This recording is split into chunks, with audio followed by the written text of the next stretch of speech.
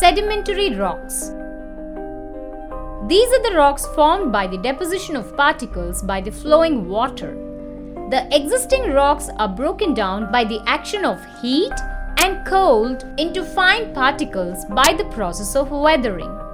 These particles are carried out by wind and water and deposited as sediments.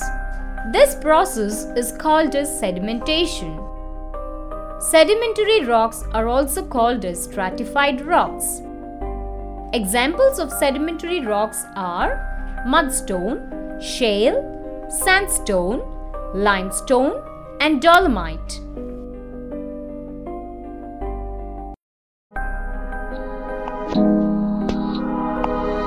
Rocks and minerals. Rock. It is a hard substance formed by the assembly of one or more inorganic minerals. Rocks are classified into three major groups: igneous rocks, sedimentary rocks, and metamorphic rocks.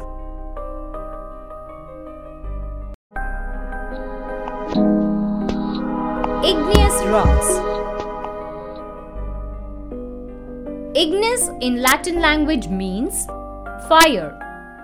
They are formed from the cooling and solidification of hot, molten material pushed from the interior of the earth.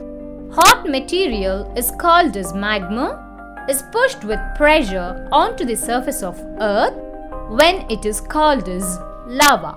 This lava on solidification forms one kind of igneous rock, the basalt. If the rising magma does not penetrate the earth's crust and solidifies into a rock, it is called as granite. Granite is the second kind of igneous rock. Metamorphic rocks. The rocks formed by the action of intense pressure on sedimentary rocks such that their structure is changed are called as metamorphic rocks. Examples of metamorphic rocks are slate, marble, and quartz.